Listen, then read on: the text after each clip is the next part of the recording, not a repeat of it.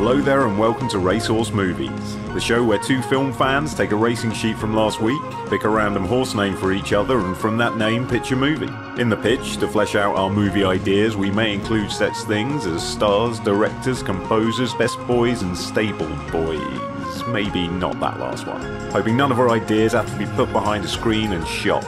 The sky's the limit, the horses are on the starting line, the jockeys are frothing. It's time for Racehorse Movies.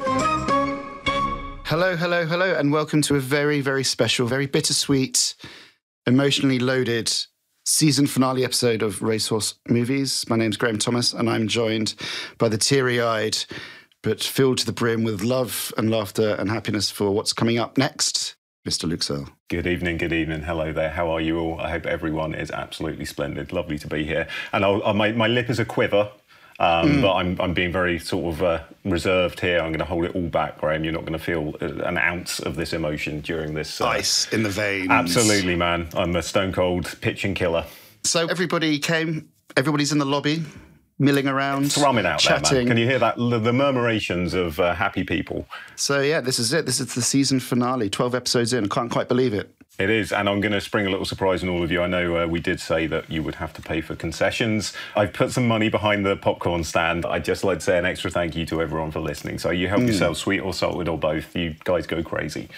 Yes, thank you so much for the support over the last 12 weeks, 12.5 weeks, I guess. Absolutely is. It's been wonderful. It's been a long time brewing. It's been a long time getting it up and running, and it's just been a blast. We've really enjoyed the process so far. But that sounds like more like a wrap-up, doesn't it? Let's get into it.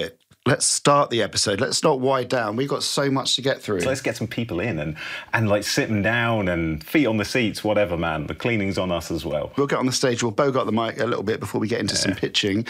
And I thought I would throw a surprise your way, or our way, and away to everybody in the Mind Cinema. I was going to ask you what you've seen lately, but I thought, why not talk a little bit about cinema experiences or film experiences you've had throughout your life, things that might have struck you, things that you remember very vividly.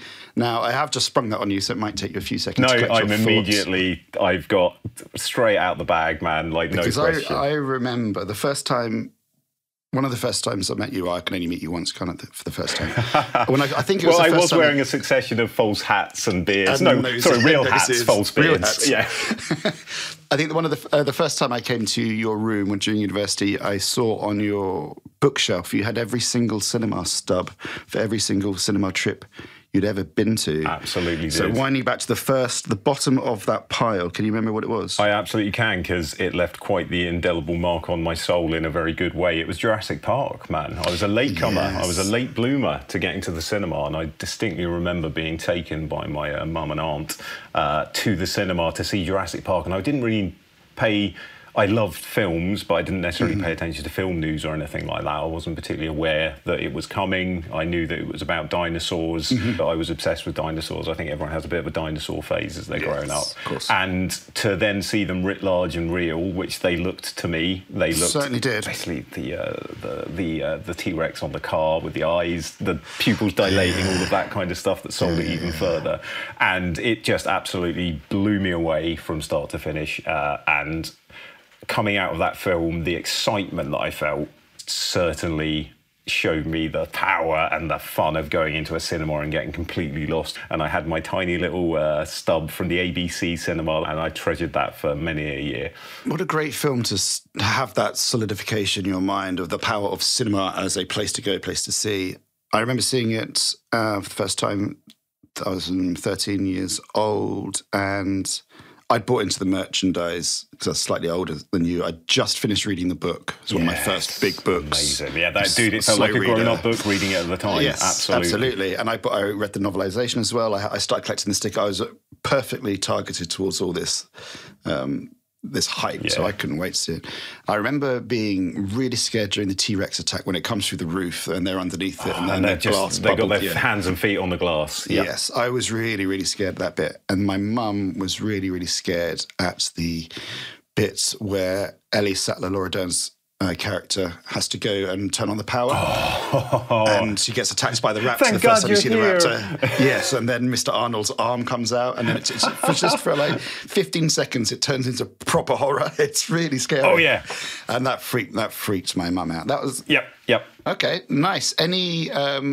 Any movies in general? The first film you remember having a reaction to other than a cinema trip? Because Alien, I remember going for an early morning walk with my dad and saying, I was well before I should have been watching Alien, but the Channel 4, I think, had the home premiere of it, and I'd seen some of the trailers, and it had space, and it was definitely about aliens. I knew that much, so I was like, I need to see this film. And I was like, Dad, would it be okay if I watched Alien? It's not. And gave him this massive rehearsed speech about, obviously I'll look away if it gets too much, and blah blah blah, as a 13-year-old might or a 12-year-old might. Yeah. And he was like, yeah, well, ask your mum. And then I went to Mum, who by this point I think had shown me Terminator and Lethal Weapon, so I didn't have a leg to stand on. And then I was like, can I watch Alien? And she was like, oh, okay then, as long as you promise to look away if it gets too scary and all of that kind. And then sitting there and watching Alien as the camera is tracking through the Nostromo at the start, I remember shaking with nerves. I was that hyped up and ready for an alien just to jump out and terrify me,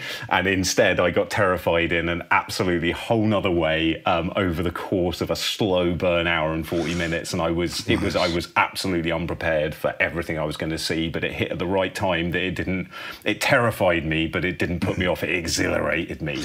My first interaction with Alien, the films, my mum, going back to my mum again, I'm not sure how the conversation started, but she said the scariest film she's ever seen, and she only saw half of it, was Alien. Mm-hmm. And I was quite young. And so just for an adult to say that really put me off, and it made me really scared of it. Yeah. And I asked my sister about it, and she gave me the premise of Alien. And then she said, oh, there's another one. And I was a bit scared, like, there's another one. And then she said, this time there are thousands of them. And that, really shook me up. And then I remember in our local supermarket back in the day, they used to have racks of posters. And they had door-shaped ones you put on the back of your bedroom door or whatever. Yeah. And they had one of them of the alien, and it's bursting through. Yeah. And for whatever reason, when I was in the supermarket with my mum doing the shop or whatever, I was really scared to go to the poster section because of that picture. But I knew at some point in that shopping trip, I had to go to that section to look at it, and I'd have to build up the courage just to look at this poster of this alien. And then my mates, almost like a video nasty, my mate got a copy of Aliens on VHS, and he put it on in the living room, and it took me 3 trips to his house, I think, to finish that film. Scared the balls off me. I watched Aliens maybe 6 months ago, and it still blew me away. It's incredible. But with an understanding of the technical genius that went on behind the scenes to create it as well, is almost a whole nother level of enjoyment that goes hand in hand with it now. Do you think when you know about the camera trickery, lenses, staging, special effects, opticals, all that kind of stuff, when you know all the tricks in the magic box, does that take away any enjoyment from you, or does it enhance it? It's tough because I tried really hard to turn all of that off after doing, film degree and all of that kind of jazz, because I did feel it really started to erode my natural joy of things. Mm-hmm. So now I'm quite good at keeping it under control and not getting too picky unless something is really not grabbing me, in which case then you slip into that analytical mode. And that's fine, because the film didn't have me anyway. Or if I love a movie, maybe I get a bit more appreciation out of how it's been constructed, and I get certain other sort of grace notes and things that really tickle my fancy, that add to my love of a film. So I think if you can understand the craft to some degree, it can only enhance what you're seeing, because obviously everything is a decision. Nothing really happens by chance. So the staging of a scene, if you understand why the camera's placed where it was, how it moves, what's being shown and where, it can really, for me anyway, it can really enhance all the elements working at the same time. Yep. And it can just enhance everything. And then sometimes if there's a mistake or a decision where it's like, oh, why have they done that? I quite like that, because then it makes me think, right, well, I'm gonna see where this leads. If they, like we've talked in this podcast many times, when they zig, do you zig with them or do you zag with them? Yeah, sometimes in films, they make a choice is made and it just breaks everything for me. Now I'm like, I'm out. That was such a dumb... Why have you done that? That was such an open goal, but you went this way. Yeah. As if I'm better than the filmmakers. So I think maybe that's a symptom of like the sheer amount of films you watch over a lifetime, and also getting older, time gets more valuable. I think you just get slightly more discerning about what allows you into the screen or not. Yep. So nowadays, as we've talked about many times on this podcast, and when I go to the cinema with my friends and stuff, come out and I really loved it, but I could shave 20 minutes off that film. It's usually around the runtime. It's definitely runtime. It flagged a little bit in the second act, and you start to latch onto these kind of decisions that were made or pacing issues that kind of leap out more rather than, it was a little bit too long, but I loved X, Y, Z. I've got to get back into that mindset of just putting all the amazing things at the forefront of my mind and celebrating it, because as we know, no matter how bad the movie is, any movie that is released, it is a miracle that a movie is made. Yep. No matter how bad it is, it's a shame that bad films do get made, but it's so difficult to make a movie. And people don't start out and think, I want to make a film that people are going to complain about, that's going to piss people off, that's going to feel too long, that's going to have a stupid twist. People don't want that. They want to make a good movie. Even if it's a movie with your mates and it's a small thing, or if it's a low-budget film that's got funding like, I don't know, Rye Lane, which is wonderful, just the effort that requires, the village of people all working together to get that onto a screen for us to see, it's just a miracle. And I think we should all, and I'm certainly going to try and do it, spend more time celebrating even looking for the good parts rather than bemoaning the fact that it's 20 minutes too long or it slumps in the second act. I think I need to definitely make a conscious effort to celebrate the fact that I'm watching a movie, I'm watching someone's art, and finding the bits that are working and latch onto those. Yeah, I want to go back or channel into some of the me that was in HMV buying 5 VHS or DVDs for 20 quid and just taking chances on. And I used to go to the sort of second-hand shop that was in the other town near where I used to live when I was proper young, and my pocket money was a fiver. I'd go and spend that on an ex-rental or a VHS that was being sold for 5 quid, whatever it was, and I'd just be taking chances all over the place. Yeah, take these chances. And to that note, I think, should we come back for another season of this podcast, I think we should set some challenges for us. So if we do some pitches, maybe we say, okay, whatever we do with our 2 horses, you have to pitch it as if this film were made in the 1960s, for example, just forcing us to seek out films that we might not have seen, or change our reference points, just find ways to widen our knowledge and our love for cinema on future pitches. And in that way, hopefully we should start celebrating the power, the beauty, the love, and the hard work and dedication it goes in just willing something from the mind cinema out into the real cinema. Find these little films that make us feel like we've seen Jurassic Park for the first time. Yep. Something that gives true emotional reactions. There we go. We've got a manifesto, dare I say, we have a manifesto.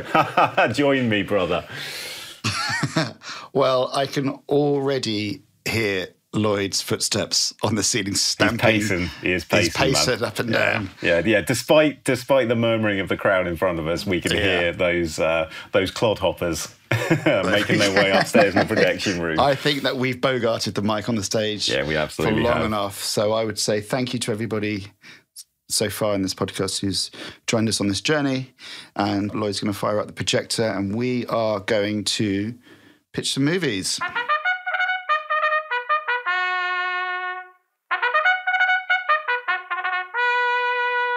So, guys, the tension has ramped to fever pitch, and we're going to reveal what we're about to get up to.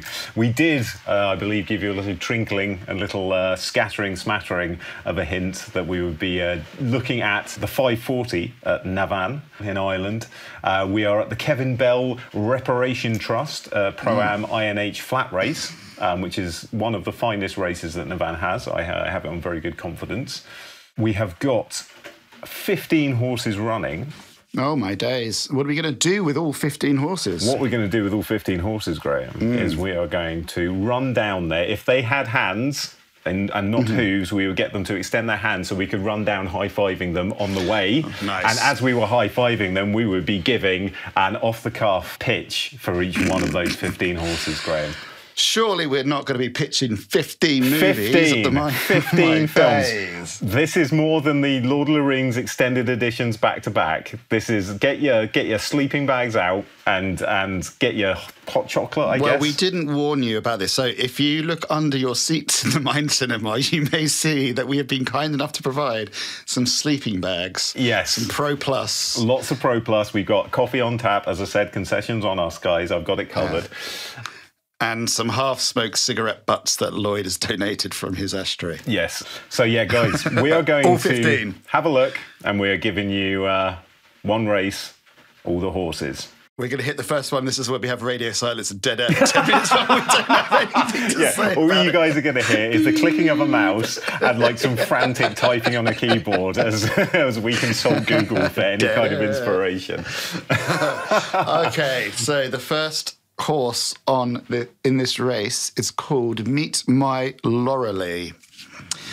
And now, this is a tricky one. Have you got anything for this? Sparks off the top of your head. I've got, Lorelei is I think it is a folk tale of an Austrian or German woman who was heartbroken over her philandering lover and hurls herself into the Rhine. Oh, heavens. This is Lorelei, and then gets reincarnated as an avenging siren, I guess, to lure people or lure unfaithful philanderers lovers, and whatnot. Philanderers, yes, to the rocks. Holy moly, okay, right, I had no idea. That ghost must have been doing a hell of a lot of people killing over her time. Yes. So we have Meet My Lorelei. So what that immediately means to me is we do a riff on that Renfield film. So someone's going out to bars to find arseholes to lure them to their lovely lighthouse. And then, oh, have you met my Lorelei? And then these horrible people. So it's a cross between Renfield and a promising young woman. That is absolutely amazing. Yeah, okay, absolutely. Yeah, what time period were we in here? Is this a period movie that we're going to be doing? No, we're doing it. We can do it now. Yeah, sure. That's my speed pitch for Meet My Lorelei. Or you can imagine a kid wearing adult clothes, which is always scary, as we've discussed offline in the past, saying it and luring someone in a cave or something like that. That's very specific. Well, look. I was thinking it's about a boy and his monster, and the kids will see the spirit of Laurel from Laurel and Hardy. Oh, wow.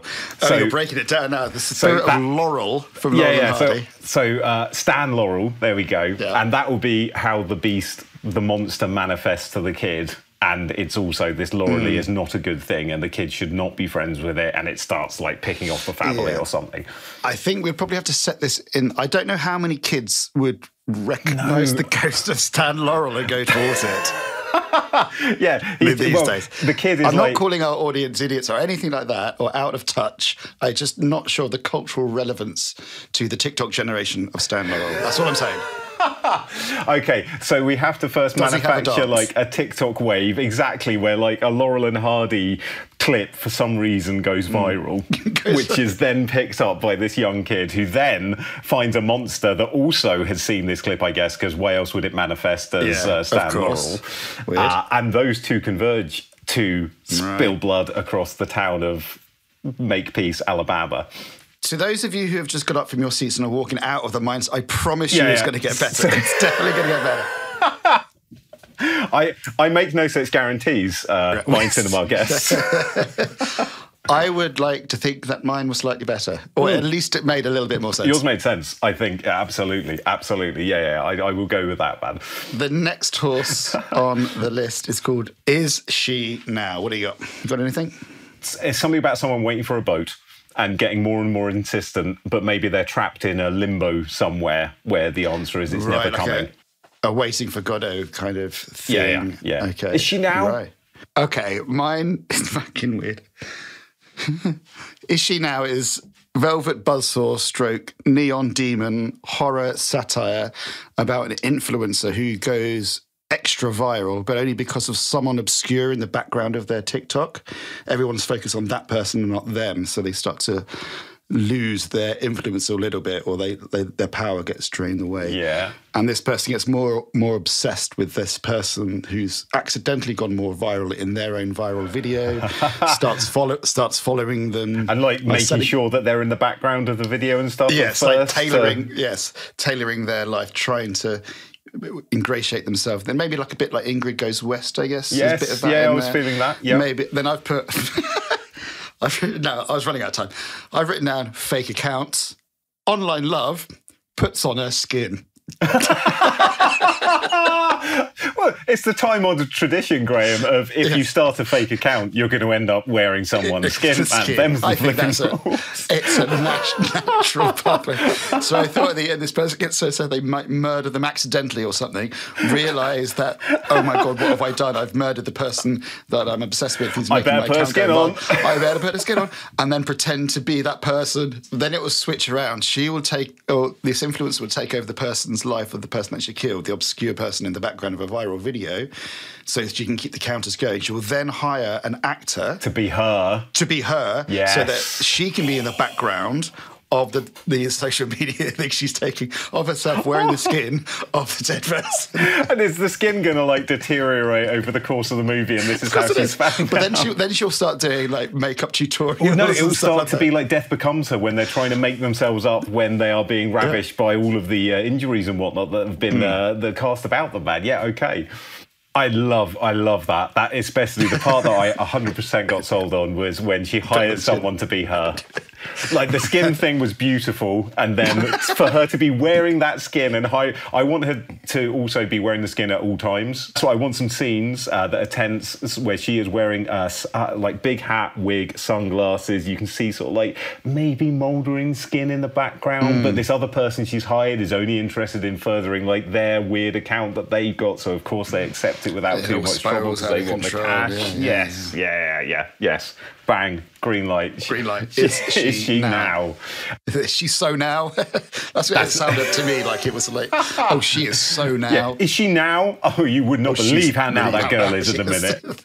And then it ends in this is almost feeling this is getting like Nicholas Winding Refn or whatever. And Neon Demon was a touchdown. Absolutely. Like they're peeling the skin off and like she is now. And that's the end. We cut to black. I think she goes completely mad because obviously she's mad enough already. She has skin peels off her skin or it just falls off. And now she, for some reason, magic, she looks like the person that she's hired. So then it goes into like an It Follows kind of thing. Yes. Yeah. That's your B-movie ending. And then we have our like sort of mid-credits flashback for the dun-dun-dun, an influencer filming one of the TikToks, and in the background, there she is again. The monster continues. Oh. There we go. Is she now? Right, A24, I'm going to give them a ring immediately. If there's anyone in the audience from A24. Yeah, just give us Annapurna. They'll touch a horror movie every now and again. Meet us in the lobby. All right, so that was the... Is she now? We're only 2 in and we've got 13 more to do. All right, this one I've got fucking 6 words for this one. Charming Fortune. Charming Fortune, yeah. Gambling. All I can think is gambling.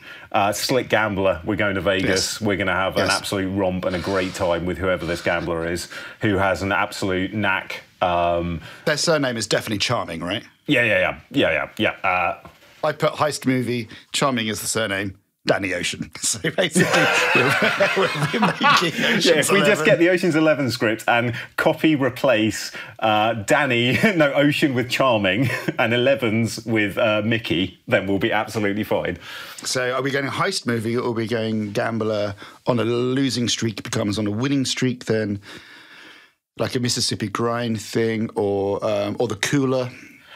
Well, that's it. I'd be tempted to play with like the fortune that he has and like the luck that he doesn't have that comes in waves that he can kind of influence by following certain rituals maybe, or he has such a psychological control over himself, as do we all, that he can convince himself these placebos that he puts in place to win the matches are the things that help him win maybe. Right. And then he loses some of them or they get taken? Well, he meets someone who interrupts all of those rituals, and it may be in Like a plant? No. Or it's just someone who gets in the way of his life because he's, quite a sort of closed-off, focused dude. He's very OCD almost in all the things he has to put in place. Like, what's the Matchstick Men? Yes, yeah. Like Nick Cage eating tuna fish all the time. And he's got that, and then someone comes in and brings him so many other things, but also completely derail all of his lucky totems and all of his rituals and everything that he needs to win the cards. But then eventually he'll find out that's not what he wanted. He's got the prize and this lovely new person. It's got a nice little love story rather than that person being someone who was sent in to disrupt it. Okay, that's Charming Fortune, kind of, I guess.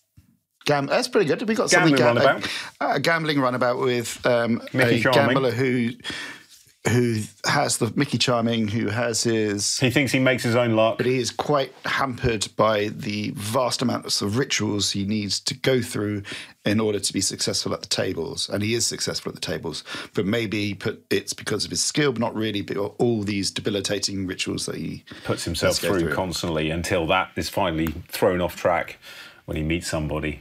And he realises there is more to life than rituals and fortune, baby. Fortune and glory, kid. Fortune and glory. Kid. All right, that's nice. Worked that one out. Yeah, that was good. All right, number 4. Horse number 4.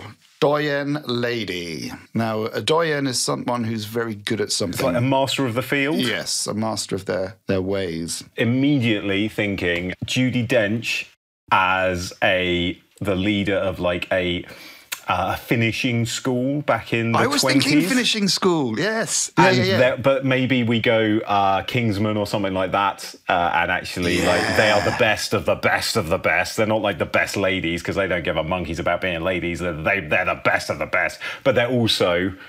amazing spies. Yes.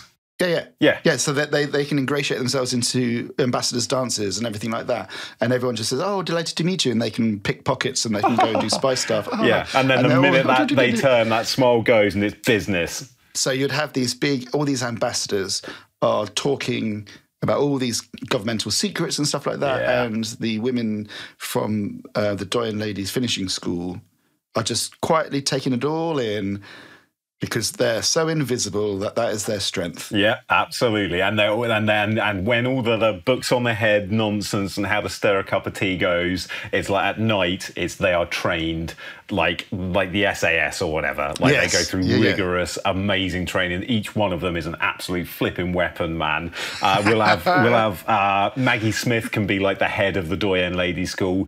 Yeah, each one's got a different kind of class, like their teachers. Yes. Like one does the books on the head, one does the walking, one does the polite manners, one does the how now the brown cow, and then the minute that how now brown cow, the chalkboard flips and it's like how to speak like German, how to speak Japanese, and they're just all like absolutely radio, how to repair radios and stuff like that in the field.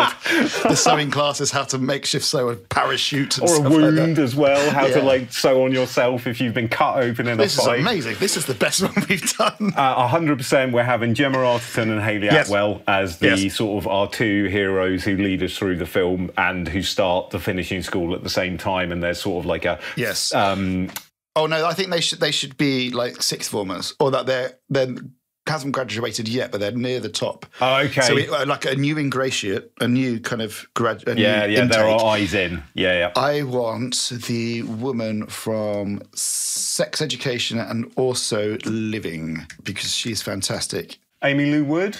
Amy Lou Wood, yes. Yeah. She's going to be our badass entrant who thinks that she's been shipped off by her miserly old stepmother. Stepmom, yeah. Her miserly old stepmom, who is like one of the greatest agents who ever came for the Doyen Lady, recognises something in her, although Amy Lou Wood's character thinks that she's just a crotchety old horrible woman.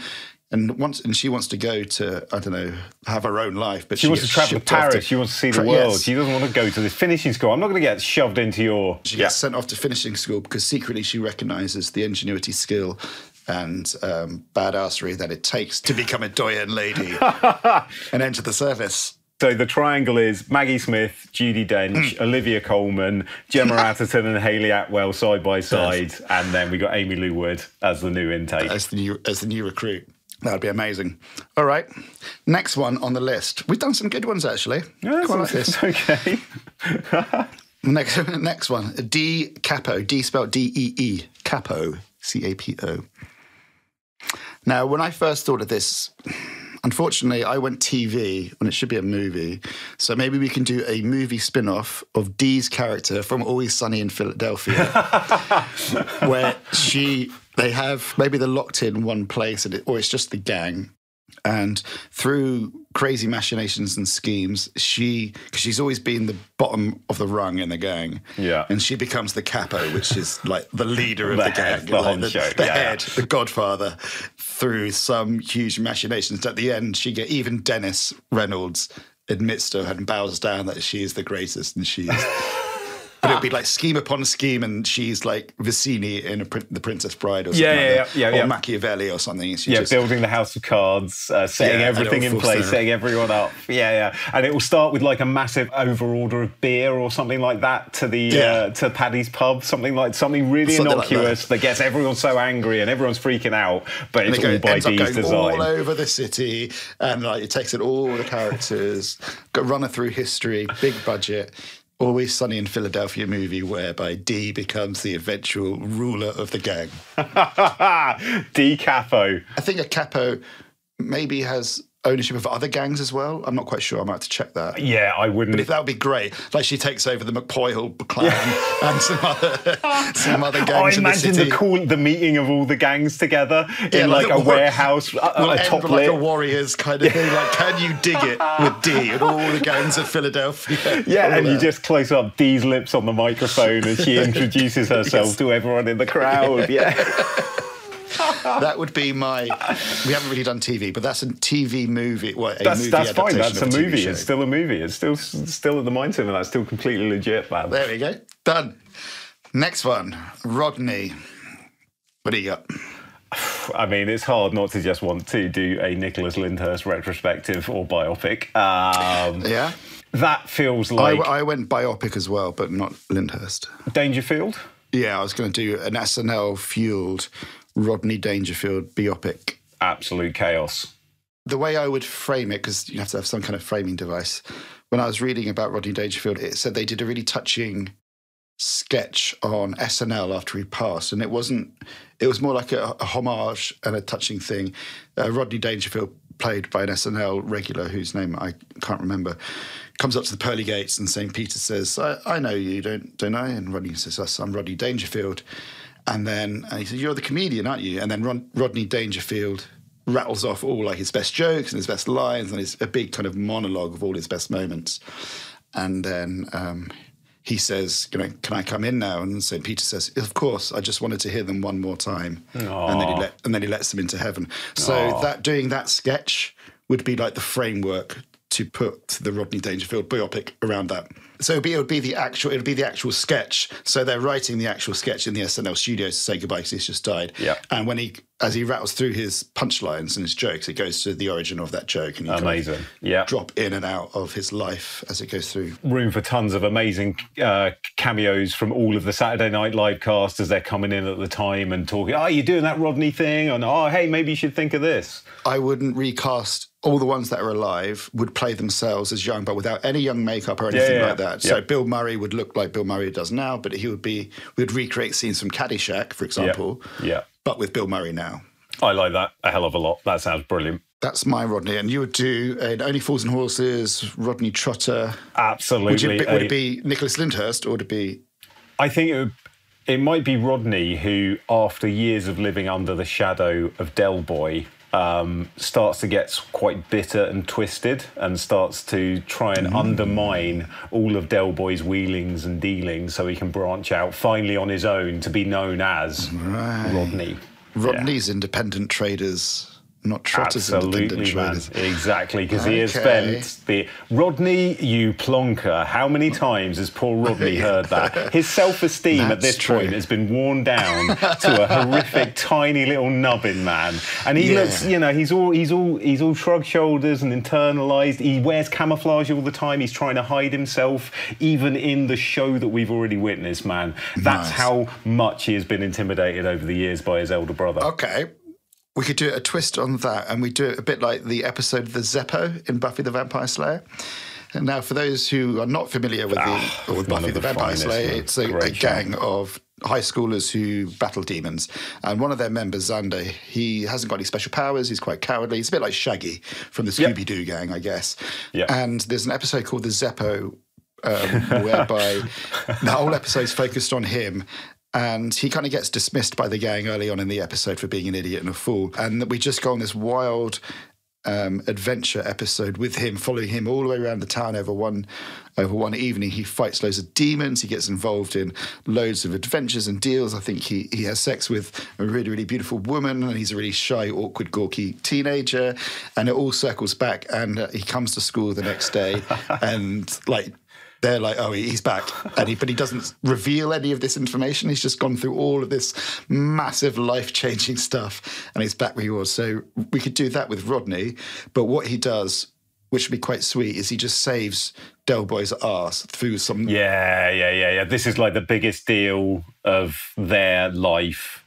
And all of the money that they won from the pocket watch, like all of it is on the line. Yeah. Loads of schemes have gone wrong, and it comes back around, and they do the deal, and it's great. But he never reveals what he went through. A bit like Billy Joel in Stiletto. Has no idea. Del Boy has no idea this is going on. It's all the stuff around him, and Rodney is running from pillar to post, trying to organise it, trying to keep a bit like Uncut Gems. You know, he's just trying deals and deals and deals and deals and deals. Safties are coming in to direct Rodney without shadow of a doubt. I need to see this. Okay. The Saftie Brothers are directing a feature-length episode of Only Fools and Horses called Rodney, whereby Rodney runs from pillar to post, organising and sorting out a load of mishaps in order for Del Boy to make a deal. That's pretty good. That's a pretty good Rodney pitch. Saftie Brothers, Only Fools and Horses, yes. Who wouldn't want that? Green light. Okay, next one, Minerva. Spelled MENRVA. Is the largest observed crater on Titan, which is the largest moon of Saturn. Sci-fi. So I was thinking classic 70s disaster movie like Towering Inferno or Airport 77, set on this mining facility on Titan, on Minerva. Yeah. And because they're a colony, there's loads of families there. It's this thing. They mine too deep, sinkhole, the thing's collapsing. You have because it's a classic 70s thing where you got loads of these B plots of the families running around this facility. All over the place, getting reunited and split apart. And, Yeah, but we wouldn't have Roland Emmerich because we wouldn't have some stupid alien invasion thing, or it's just a disaster movie about this collapsing, semi-forgotten steelworks or mining facility on Titan. Or I like. Let's almost do a rendezvous with Rama. Sort of someone discovers Minerva. Yeah. And it needs to be explored by the X number of finest scientists that the Earth can provide. And inside Minerva is a number of unexplainable, inexplicable, magical, because any technology beyond our understanding is magic, events that happen to the crew as they voyage inside Minerva. All right, nice. Wow, we're getting through them, aren't we? We're doing all right, man. Yeah, that's number 7 in the bag there, guys. Number 8 was pretty much the midway point, and it is Lady Goliath. It's hard for me to not have a Ridley Scott biopic about Goliath's significant other. And as in David and Goliath? Of course, man, of course. Just goes through Goliath's absolute stoneheadedness and stupidity and refusal to... That worked out well for him, didn't it? Exactly. And all along, she's just like, Goliath, man, he's going to fuck you up. He's got God on his side. What the fuck are you doing? What are you doing, dude? This guy's serious business, man. And it's just like, we'll frame it as a Ridley Scott effort, but we'll have it as just a really tight Noah Baumbach-esque sort of emotional drama between the Goliath family and just saying, all in all, and it'll end with Goliath like getting in a hissy fit, because he always does, and slamming out the door saying, well, with or without, I'm going to go and I'll see you in a couple of hours. So we film it. We have Noah Baumbach, like Greta Gerwig, Adam Driver. Adam Driver's Goliath. Adam Driver's So it's like Scarlett Johansson is Cassandra Goliath. Yeah. So it's filmed like that. Everything was normal. But every once in a while, they go outside and we realise that they're like 900 feet like there's little cows. Or maybe in the sea, like little cows might wander through the bottom of the sea. The kids are watching TV with popcorns, but the popcorns are live chickens. A whole cow in a taco. Yeah, and Goliath's got like a person between his toes at night when he's cleaning his feet and things. That's such a great. It's a breakdown of a marriage between Mr. and Mrs. Goliath, played by Adam Driver and Scarlett Johansson. Ending in the tragic. They have already done that film. They have already done that film with Noah Baumbach, but we'll do the comedy version. Yeah. Okay, I like it. Now, are we modernising it? Because I mentioned popcorn and stuff like that. Or do they? When I think of David and Goliath, like he's in a loincloth and Goliath looks like a giant. Well, that's the thing. Like a Harryhausen. So when he goes in, we don't see the fight, do we? No. Well, we. No, I don't think we should. Like, I'll see you in 2 hours. I like that. I'll be back in 2 hours. Yeah, but I told you so. Just let out and then gone. We know what happens to Goliath. That. Yeah, I like that too. I don't know why, but I'm kind of thinking like Harryhausen style stop motion. Yeah, like, well, let's get Wes Anderson. He can like be an influence. Baumbach, Anderson. We can have things flying around. Live filmed plates for backgrounds. Like real sets, but they're stop motion. The Goliaths. Yes. The giants. Yes, the Goliaths are stop motion. Everything else around them is like filmed live and back projected and stuff. So it's real. Right. So when you see cows come in, they're real cows. But they are massive stop motion giants. But they are massive blown up stop motion giants. But, oh my God. I can see Adam Driver's claymation stop motion face, and it's making me so flipping happy right now, Graham. And he just looks so good with his hair. Oh my goodness me. Right, done. Yep. Okay. Who's directing this? Well, we've got Baumbach or Anderson or Gerwig. Gerwig has got the wonderful ability to... Yes, or Gerwig would be fantastic, or I was thinking maybe to really get some angst and existentialism like Charlie Kaufman. Oh, my God. Oh, so we're going Anomalisa kind of stop motion. Well, okay. Yeah. But only that would be so oppressive, man. But then real world elements to it. Yeah, okay. Like the skies, the grass... Dude, that he will make that so incredibly oppressive, scary, awkward and awful that, yes, we have to have him in. Yeah, okay, so Kaufman directs Lady Goliath. I like that. Done. That was pretty good. Cool. Zipped it up, mate. Oh, it's so done. All right. Silver Midnight is our next runner. Silver Midnight. Silver Midnight. I've got a... It's got to be, there is no question in my mind, a 1970s like driving film, sort of like Vanishing Point. Okay, interesting. So it's the name of a car. It's Silver Midnight is the name of a car, much like, and I think get Jeff Nichols in to direct something like this. He did the same with Midnight Special, and I wanted the way that he filmed the car cutting through the night throughout all of Midnight Special was so propulsive and exciting. Okay, what's the story? Look, I'm not going to say that I have a story to go with that, Graham. That's just that was my initial feeling. I think he'll be doing some kind of a run, maybe a drugs run or something like that, from state to state. He's taking it over state lines, so it's federal. It's really risky, but he needs to do it to get a sum of money so he can then be gone and live his dream. Okay. All right. So what I'll do is I'll port my pitch for the next horse, which I won't name because it's pretty much exactly that, and I'll bring it up to this one to fold it in. Let's do some merging. So I had Vietnam vet, truck driver, kind of goes mad, becomes a counterculture figure. So I'm thinking like Vanishing Point, as you mentioned. Absolutely. Or The Park is Mine, or Rambo. So it has that, like this disenfranchised, comes back from Vietnam, like the Rolling Thunder. Rolling Thunder, absolutely. That we like very much. So we have that alienation, and the times they are changing. Cinema of Vanishing Point or whatnot, he becomes this counterculture figure as he's making his drive. And he's carrying like probably at the time just like pounds of weed. And that is what, the counterculture latches onto that, even though he thinks it's like disgusting. He wouldn't touch the stuff. He ain't that kind of guy, man. But he's making kind of a point. Wrapped up. Yeah. So maybe he... so is this his... I think, if he... he was hitchhiking, so he's lost his job, he's lost his home, he's lost everything, he's just alone as a drifter. and he gets picked up by the original truck driver of the Silver Midnight, and through circumstances, that driver dies or gets shot. He witnesses some police brutality. It triggers him, and he's about to maybe get shot or arrested for vagrancy. He's a Vietnam vet, he's triple purple-hearted star or whatever.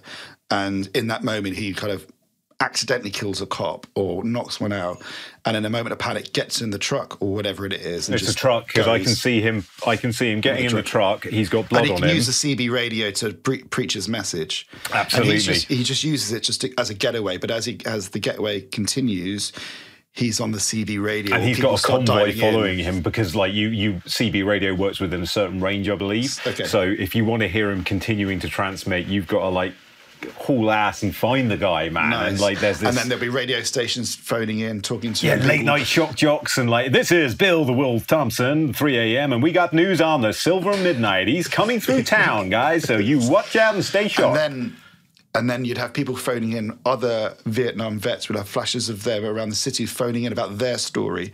And he becomes this mouthpiece for all the disenfranchised Vietnam vets as he's hauling ass across America, across all these mid-American Midwest towns, or whatever, Midwest towns are like ghost towns now, and that's his. Okay, that's so we'll have the radio broadcaster that he dials into him, that's got a CB radio that they connect with first, and like he tries to maybe talk him down, but then realises that ain't going to be the case, so he's just going to follow the guy, man. And he gets talked round by our man in the cab. Yeah, so then the police will get to the radio station, and they're like, well, just keep him on the air. So he does, and he get these stories come in, and there's this jock, this DJ, maybe a vet himself, is having his moment. He's having this amazing show. People are camped outside his radio station listening to it. Tailgating all the place outside. They've got barbecues, and they're broadcasting a bit like Pump Up the Volume. We're talking that kind of energy. Yeah, exactly. And then the cops that are in the radio station who are telling him to broadcast, maybe he turns a couple of them and they become on his side because they're vets, or their fathers were vets, or their brothers died out there. My brother died out there like last week. So the police chief comes in and they lock the police chief in a cupboard. Dude, so we've got airheads. We've got a bit of airheads as well. Got a bit of airheads in there. Yeah. Yes. Anything to keep the Silver Midnight going, but of course, Vanishing Point style, no spoilers. Yeah. He does probably to kind of galvanise his status as a counterculture icon, he probably does have to come to an end. You've got Thelma and Louise it, man. You've got Thelma and Louise it, either a suicide by cop, hail of bullets, or Vanishing Point style badassery, going out on your own terms. Absolutely. It's going out on his own terms, man. And he just uses it, and he uses the radio, and he uses his drive to express all his rage and his sadness and his heartfelt anger about his treatment, about what he went through, and about all the other vets who are phoning in, helping him and sharing their stories, and they're really connecting. They've created this online, on-air community where they're sharing stories, and maybe there's a dark section in the middle where one of them is like, he says he's got a revolver and he's in a bedsit and he's all alone, and they talk him out of dying by suicide. So then the cops are like, you can't shoot him, he just saved that guy's life, kind of thing. So within it, we will, within his complete rebellion against the system, we will pepper the meaningful interactions that he has, either face to face or radio to radio, or through the shock jock, on all of the people that he's affecting positively as well. And that will be his journey, is like making their individual lives better, as well as making this massive statement against the system that screwed him, man. Amazing. Oh, that's a beautiful film. I'd watch the hell out of that. Amazing. So that was Silver Midnight. What is the next runner, my friend? Right, number 10. We've got Disco Boy. All I could think for this was a human traffic style biopic of Carl Cox or something like that, maybe. Okay. And we will get to witness his rise throughout the UK music scene, and all of the people, like in a Winterbottom style fable larger than life, all about his career, I guess. Disco Boy to me sounded like a gang, a 70s New York street gang, the Disco Boys. Warriors style, yep. Although it sounded like quite sad, like there's only one of them. Like he's trying to start a gang. And he's hanging out on the metros, the subway, sorry. Yeah, and he's got his uniform. Got his colours, but no one else knows about them. Always getting beaten up. Because, he just looks like a dude wearing weird clothes. Yeah, he's just got like a red sash, like the cowboys in Tombstone or something like that he wears. Oh, it'd be really sweet. And then at the end of the film, he gets a mate. And a bit like Napoleon Dynamite, that is going to be my touchstone. Okay, so he gets a Pedro. mate. And the end of the film is he takes his jacket, which says Disco Boy, to the leather rhinestone shop, and they just start studying in S on the back of Boy because he's got, and then they both have them, and then they walk out. Then they walk out onto the street, and he walks out, and his mate joins him with a similar jacket. And Black Betty's starting to play, man. Yes. Yeah. And throughout this film, we'll have 3 or 4 instances where. Like the first time he tries to get into Studio 54, he just literally gets beaten up. Yep. Like the second time, he just gets laughed out. The third time, maybe he gets through the door, maybe to the second bouncer. No chance. So this time, we don't see them go into Studio 54, but there's 2 of them and they're walking towards it, but they're walking so confidently in their beautiful 2 jackets that say Disco Boys. Yeah. Definitely. Napoleon Dynamite, very, very sweet. He's an idiot, but he's got a heart of gold and he won't quit. Superbad. I want an element of Superbad in the trying to get into the club over and over again and trying your hardest to get the thing that will make you cool and feel special. Okay, that was Disco Boy. I like that, dude. Beautiful. The minute you mentioned rhinestoning a jacket, I knew that I'd greenlit that film, man. That was beautiful. Okay. Next, we're going number 11. This is, guys. We're going Joe Hannigan. I'm immediately thinking cop. Joe Hannigan is a cop. He is. I guess he could be at the end of his rope, as all cops are in these movies. All cops are at their ropes. So maybe he's actually like we're going for more like in Falling Down with Robert Duvall's character. So he's really at the end. He's a bit of a joke. Everyone just thinks he's like some pot-bellied, beer-swilling, drunk, gun not pulling out son of a bitch, man. I've had an idea. Okay, hit me. Because I know you love this. You're going to love this. Hannigan is the cop, right? Yeah. Joe is his new assignee, rookie, who is obviously the best police dog. Oh, no. Oh, God. That has ever been heavens. assigned. Something happens. Body swap. Hannigan leaps into the body of Joe. Oh, my God. Joe somehow leaps into the body of Hannigan.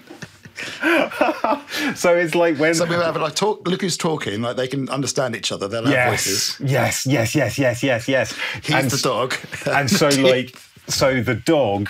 So Joe. So Hannigan as the dog Joe will have to like tell Hannigan, who is actually the dog Joe, and has got the dog's instincts. Like really good at sniffing stuff. He's like, great at finding it and running. He can run really well. Sniff coke on some perp like 3 blocks away, but it's still a dog. Yeah. So just like and he's getting distracted by things. He's like trying to sniff his own balls. Just like licking at himself and grooming and scratching at himself. Well, then maybe Joe should be. Well, maybe Hannigan as a cop should be quite well to do. So when he's a dog, he's disgusted that he has to eat out of a bowl. He wants like a napkin and stuff like that. The dog trying to use cutlery. So actually, like the fellow police officers actually start to respect Hannigan more because he's broken out of this like tight ass like shell that he's been stuck in for the last like 30 years of working there. Like, Hannigan, I ain't never seen you get up on your desk before, man. You're full of beans today. You know, that kind of thing, where they're just like amazed at how, and like, I can't believe you did that in front of the chief, man. You really gave him hell, man. You started barking at him. Are you kidding me? The really weird scene where he goes to the urinal for the first time. And he's just got his leg up and he's just... But using Hannigan, the man, but with the dog inside, using his sense of smell would be a boon, and Hannigan, the dog, using his brains, he's got a human mind in that dog body. That's got to be worth something. What benefit does it to Hannigan when he's inside the dog? What does that help him do? he could get in small doors. By breaking through dog flaps. Yeah, so the main bad guy has got a love of dogs, man. A bit like Charles Dance in Last Action Hero, who's got the triangle of Dalmatians or whatever it is, Doberman. So he's got a massive respect for dogs. And when we first meet Joe and Hannigan, when they are in the correct bodies, they'll have an altercation with the main bad guy, who's like. Hannigan's been on his case, but he can't. He's taken the sniffer dog to smell drugs because he's been informed that there's going to be a drop off at the main bad guy's house, and they go up there, and the guy's like, keep that dog on a lead. I've got loads of dogs, so that can allow us entry. Into. So what if the dog, when it is actually a dog, was good at sniffing drugs or whatever? But I just like that. That's a sentence. I'm sorry. What if the dog when it's actually a dog?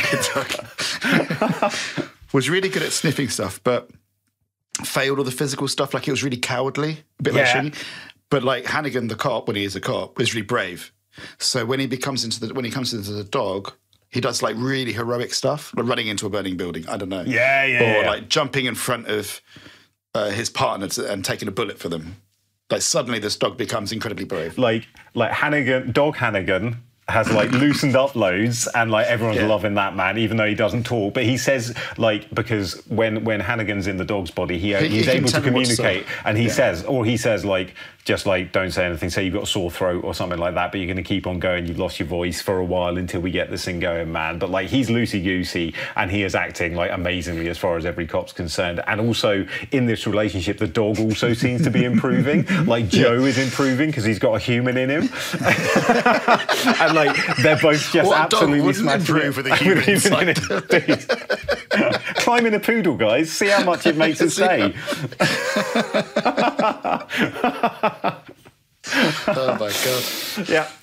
Who do we get to direct this minefield of inappropriate and offensive material? I'm trying to think of someone who does pent up. I'm thinking about Hannigan now, and who does pent up, bookish, officious. Who sells that really well, but can also act like a dog in a human's body. It's not like I'm asking for much from our cast here, man.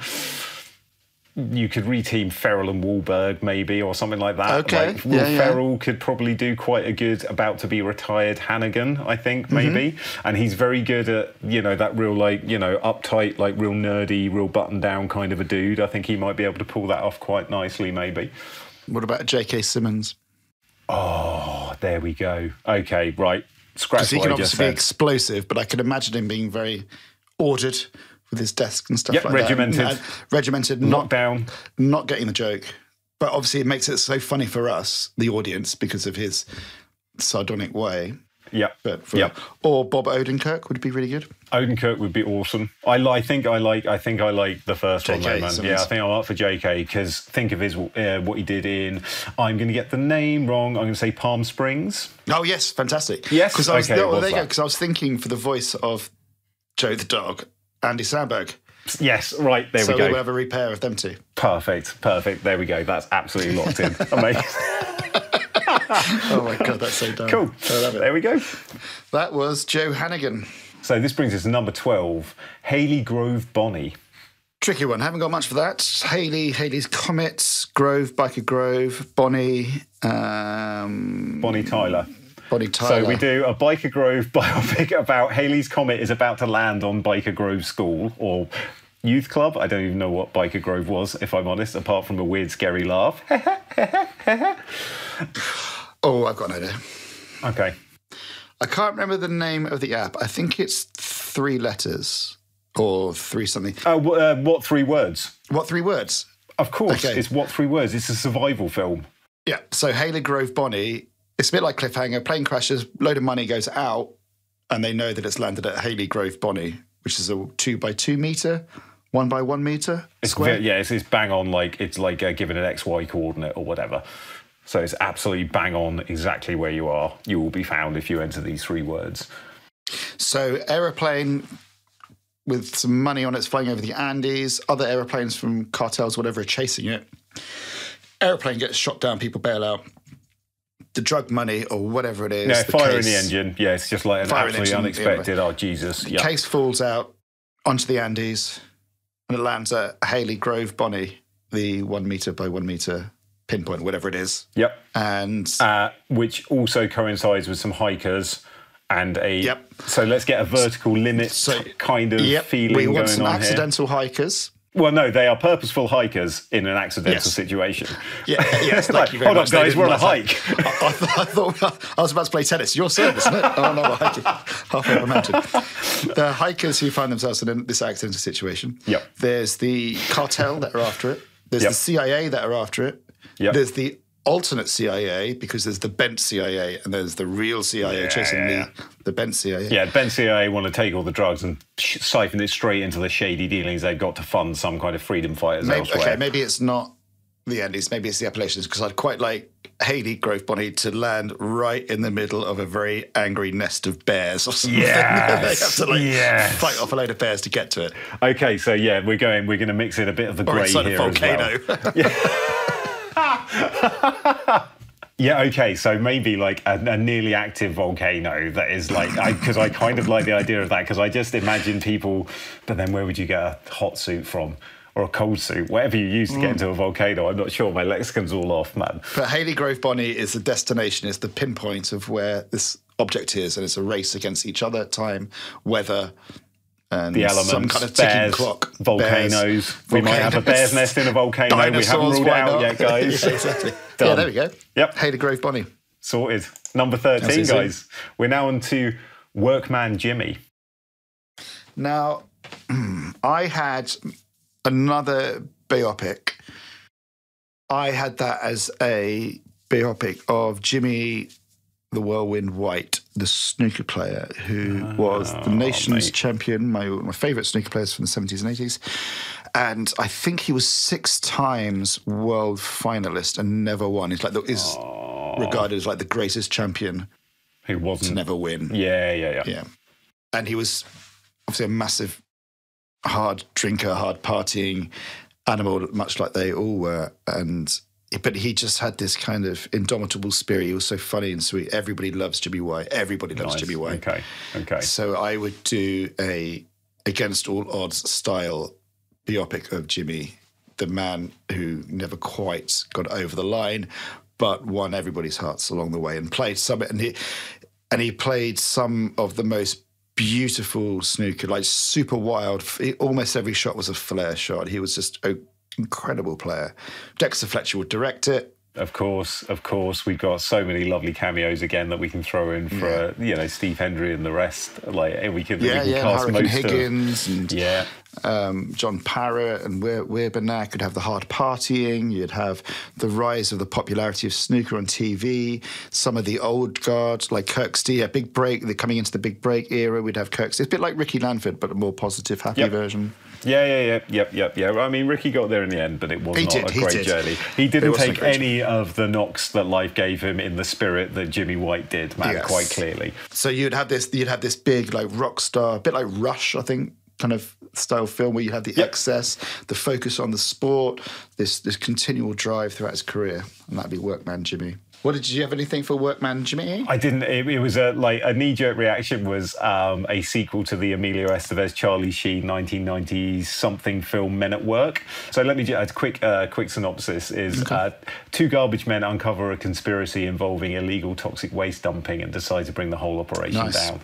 And so he'll go on. I guess we're going to go Edge of Darkness, the sort of like Gibson nuclear thriller that was out. Wow, we're darker. We're going to pull it back in, and Estevez is going to bring the clout that he has as a director now. Bobby, that was an absolutely mind-blowingly good film, probably about 10, 15 years ago now, but he's got the chops, and that's what he's going to bring to Workman Jimmy. Workman Jimmy.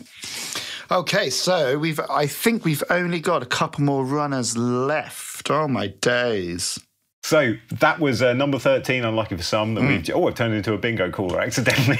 I didn't mean to do that, but it happened somehow. It's your fault for wearing a very, very snazzy waistcoat. And that is true, man. Well, I wanted special some evening. flair. It's the finale, special evening. That was number 13. That zips us. We've got 2 more left, guys. It's making me sad. I'm enjoying this very much. We're on to number 14, which is called Whispering Jessie. Sounds like an insult, doesn't it? He's such a whispering Jesse. Whispering Jesse. It sounds like a Scottish, specifically Scottish insult, maybe. It's a whispering Jesse. He's a whispering Jesse, that guy. I was thinking, not going too Scottish, I must say. Well, we could have Scotty. We could be Ewan McGregor, could play Jesse. I was thinking... He's the only Scottish person we know. Quite. Well, Gerard Butler. There we go. There you go. There's my other one. Not at all. Whatever happens next, Gerard Butler's in this. Gerard Butler is Jesse, right? And Jesse, he's an assassin come ex-opera singer who had his voice box shot out, and that was what led him onto the road of becoming an assassin. Ken is a... Sorry, definitely. I'm in 100% on that. But when he's killing people, or when he takes an assignment, his catchphrase is Ness and Dormer, which is none shall sleep. But he has to. But he whispers Ness and Dormer, Ness and Dormer, and then the hand on the. Well, that's what he says when he gets his revenge. Normally he doesn't say anything because he's super silent. Yeah. But then when he goes on his rip-roaring rampage of revenge, then he starts to speak a little bit, and then his handler, who turns out to be the bad guy or whatever it is, when he kills him and he puts his hand over his mouth so the bad guy can't talk, and then he gets his chance to talk, Ness and Dormer, which was the aria he was singing when he got his throat box. Bullet went through, man. Yeah, yes. And it was like, okay, so he was singing at an ambassador's event or like some giant political rally or something like that. And as he leant forward to the Ness and Dormer, and bang, his entire neck got shot out by a sniper. So he's got no training? No, he has to go through all of this training. For some reason, I'm also getting, I don't know, just strong Dark Man vibes to this film as well. Do you know what I mean? Because of the voice and the... And he's going to have to wear like the scarf around his neck, so he's always going to have a distinct sort of like the shadow or dark man. Yes, definitely. He's going to cut a fine silhouette. I either always want him to be wearing the same tuxedo that just gets more and more grubby or dirty, like a uniform, or a cloak. He definitely has to have some kind of uniform. Yeah, he's got the operatic like flourish, superhero-y kind of thing, but without any powers. But he has the silhouette. He has the look, feel. And obviously, we'll get Sam Raimi to direct it. I was going to say, that was exactly what I was just about to say, is like, and we need Sam Raimi coming and cutting some fine silhouettes of Jesse. Jesse, still the played by voiceless Gerard assassin. Butler. Yep. Dormer, old friend. Unbelievable. Yes, 100% Sam Raimi's directing this. Whispering Jesse. Yeah, there we go. So has he been given that name? Like, we got another kill on the street. Anyone you know, cop? And cop's like, nobody I know. Nobody has that distinctive mark. Like, he always rips out their throat box or something. Or like bites out the throat in a fit of pique or something, man. No, he's learned to be... That is his kill shot, I guess, man. Oh my God. We are going Hannibal thing now. All the people he killed were part of his injury. So, like, he gets the sniper, the shooter, he gets the shooter's handler, he gets all the people that are involved. Yep. And he kills them in the same way and removes their voice box. And a bit like Buffalo Bill, they find that he's reconstructing a voice box. A voice box piano. No, he's reconstructing a voice box so that he can have that as his own voice box. Oh my God, yes. So he can finally talk. That's why maybe he does at the end, and he can finally say Ness and Dormer, made from the voice boxes of the enemies all of his previous kills. So yeah, we've got he hasn't got a handler because he's working alone. Actually, no, he doesn't have a handler. Yeah. He's not got time, man. He's got a but he's got a personal doctor who is like completely involved, and he becomes his confidant as well, and gets embroiled in the whole thing, and is like being delivered little voice boxes. Yeah, she's the city's leading doctor in throat surgery. She helped him heal, but he'll never talk again. And then she has to working on a prototype throat box. Yeah. She's like, oh my God, at some point we may be able to make you talk. I don't know when, but it could happen. We just need these parts. in ice. If you can somehow find these parts in ice. Yeah, we haven't got any donors. No one's donating voice boxes, man. It's a real tough and it's signature market. kill, like he only takes out the certain bit that he needs from each person. Yeah.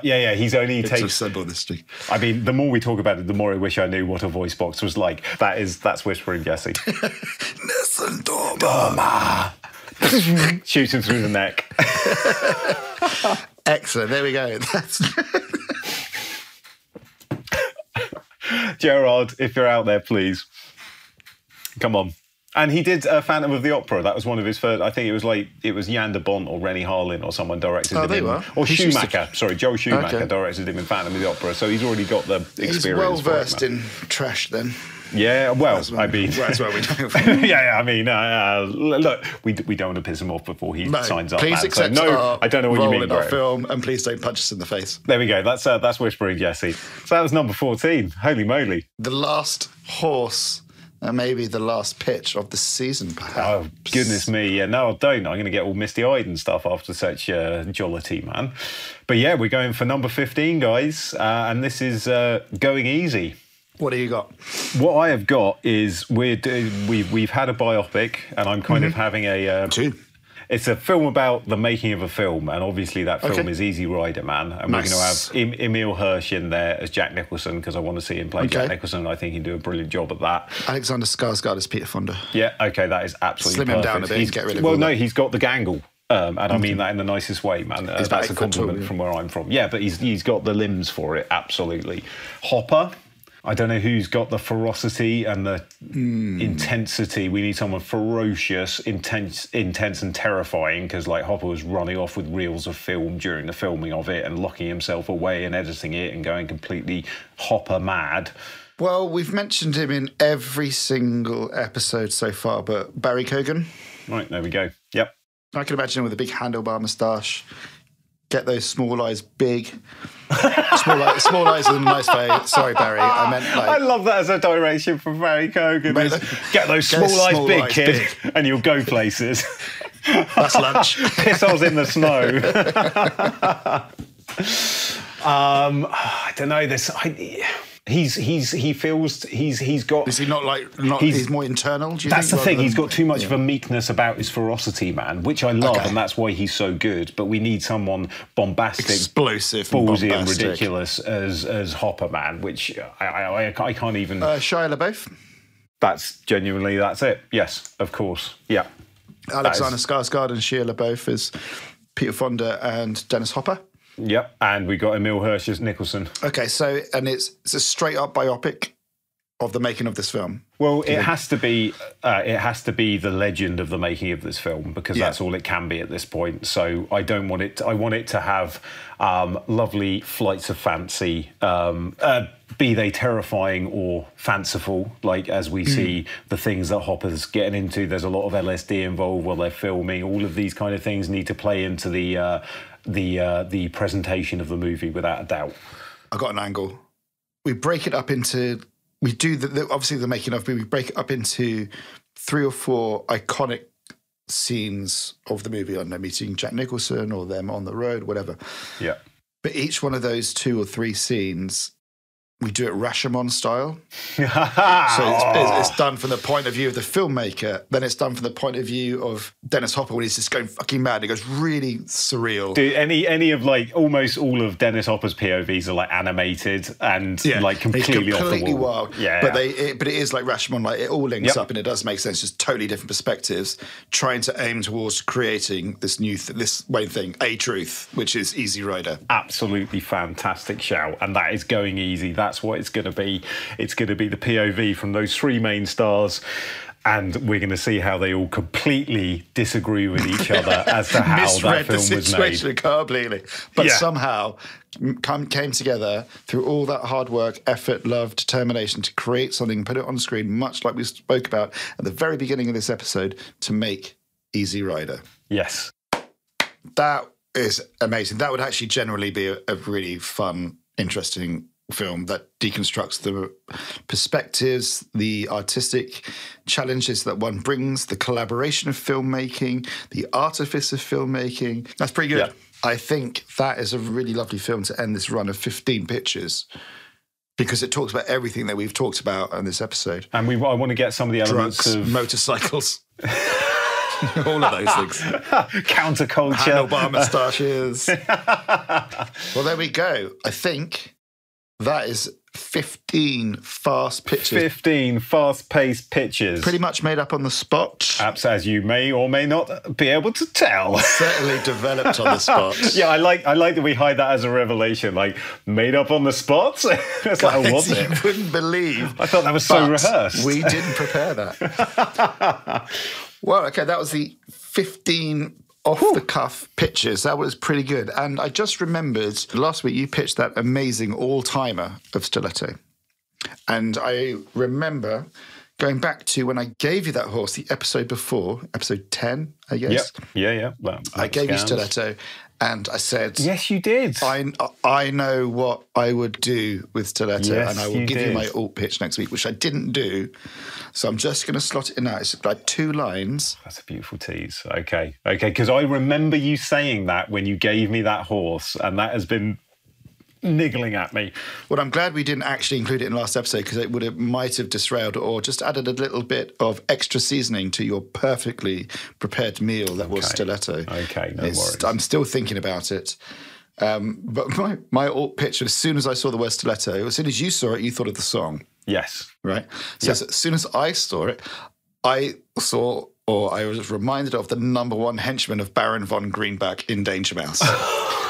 Stiletto! My dear Stiletto, you have done it again! So my Stiletto would be the origin story of Stiletto and how he comes to be into the service of Baron von Greenback. Who is just presumably von Greenback when we meet Stiletto at his Yes, and then they team up and Stiletto helps him become Baron von Greenback. They take out a few enemies on the chessboard that are above them and they rise up the ranks together. Yeah. And maybe he offers him like the right-hand man or like a seat at the table. And Stiletto is like always out there he wants to be in the field. He will just like always do his own thing. He'll always go his own way. But he's loyal. And I get to do my Baron von Greenback impression. So, Stiletto! Stiletto! Brother! So that would, as soon as I saw the word Stiletto, I thought I have to get Stiletto from Danger Mouse. So that's also just led me on, like, we haven't done too many alt pitches. Have you got any that you might have been kicking around that you haven't had the opportunity to dish out from any previous films? The first one I can think of is, I think this was for... I'm going to go for episode 0. I think this was in our absolute first episode we ever published. I think it was Ricky Langford and Six Hands in My Pocket, I believe. That's correct. Yes, good memory. Absolutely. Well, it sticks, man. I mean, Ricky Langford is an absolute all-timer. So, Six Hands in My Pocket, it's about some brothers in the Wild West, one of whom is the best talker the West has ever seen, and he will step up to any situation without a problem, man. He's kind of like Leonardo DiCaprio's character in The Quick and the Dead. Is it possible? Is it possible to improve on perfection? Just super wisecracky, smart, not smarmy, but just like sharp. Yeah, he's on it. Bill Paxton, if he was alive. He can talk himself out of any situation, and he can talk himself into any number of duels, but the boy can't fight. Right. He's got no skills with a gun whatsoever, man. He doesn't know what he's doing. And this is where his brother comes in.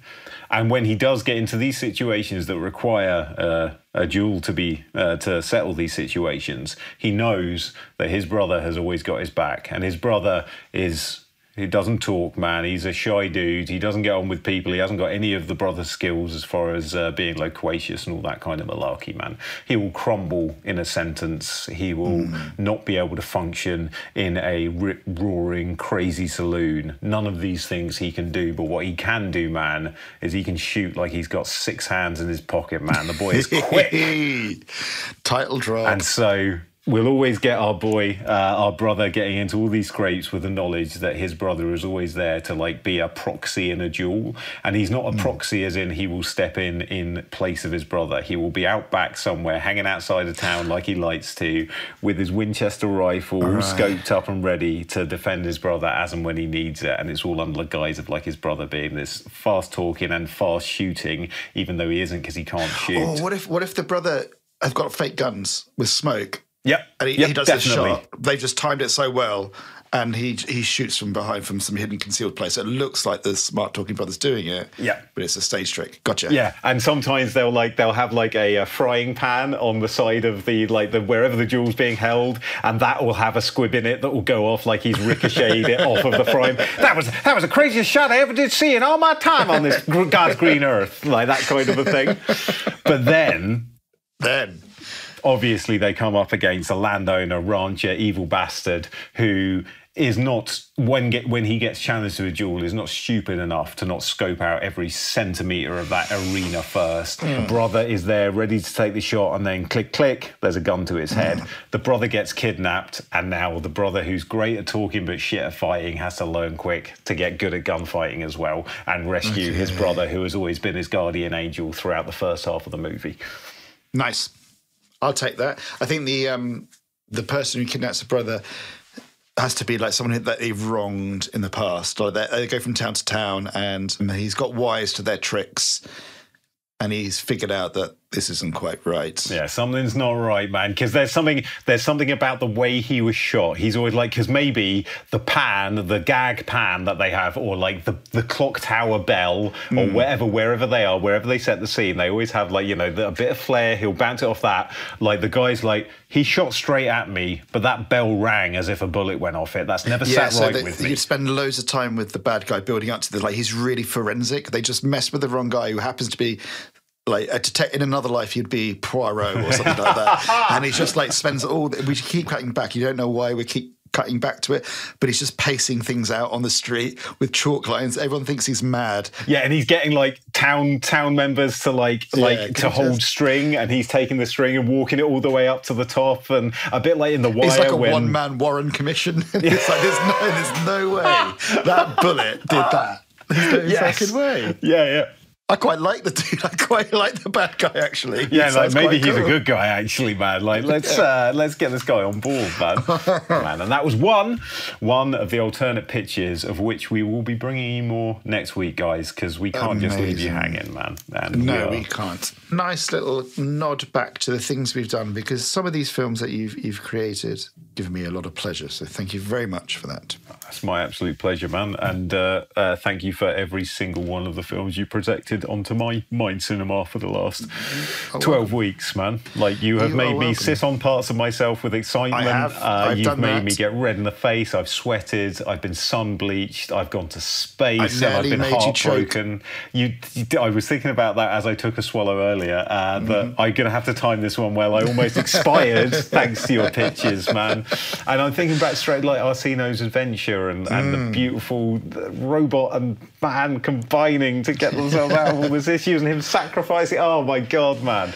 Like, genuinely, it's been such a absolute flipping pleasure. So thank you kindly, man. It's really, really appreciated, Graham, my friend. And thank you for listening to my babblings as well. Not only that, but like flipping editing them, because guys, you have no idea how much these loose lips sink ships throughout the entire episode that I record, man. Flipping heck.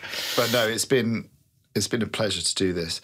And I think, it's getting into ramble territory because we don't have a race to pick. We can't pick horses. I don't know what to do. I feel bereft. I feel absolutely nude. I felt kind of nude this whole episode. But at the start, it was exciting nude, and now it's just scary nude, man. We're just out in space. So what you can do is you could confirm or deny to our audience whether there are treats awaiting them on our Spotify account. I absolutely can. So hopefully there's a couple of treats. Is this what we're talking about? Yeah, excellent. There are completely. I was looking into Graham's eyes as he said that. I was willing the answer to my brain, guys, and it just wasn't. On the count of 3. Yeah, so yes, I think I've got some playlists to announce. Is that what we're... You do. Excellent, thank goodness for that. Marvellous. Our psychic energy is still strong, man. And it cannot be defied by a Teams video chat. Yeah, we've got... we will have... an end of the road playlist that we've got for you guys. We've also got a Stiletto, a Billy Joel Fable playlist as well, which is going to be in the notes for you guys to listen to. And while we're talking about notes and stuff for you to listen to, obviously we hope so much that you have enjoyed what you've listened to. We appreciate so much you guys listening to us from actually sort of all over the world a bit, which is kind of mind-blowing and really, really wonderful to be able to say. And I'm so glad some of you guys are digging what we're putting down. That's so appreciated. But as well as that, if you fancy dropping us a line, because all we do is talk at you guys, and I feel terrible for monopolising the airwaves thus. I don't at all. We obviously clearly love it. We love it. So much. But like, if you guys do want to drop us a line, especially now we come to the end of our first season, let us know what you think. Racehorse Movies at TheNeverPress.com. We would love to hear from you guys. The email address is going to be in the show notes as always as well. And if you have dug it, if you got suggestions, if you've got other ideas for horses that we've pitched, bring it on, send them over. We would absolutely love to hear from you guys. And hey, maybe you will be a nice hand in shaping what is to come from Racehorse Movies moving forward in the future. So we really appreciate that as well, guys, as much as we appreciate your ears.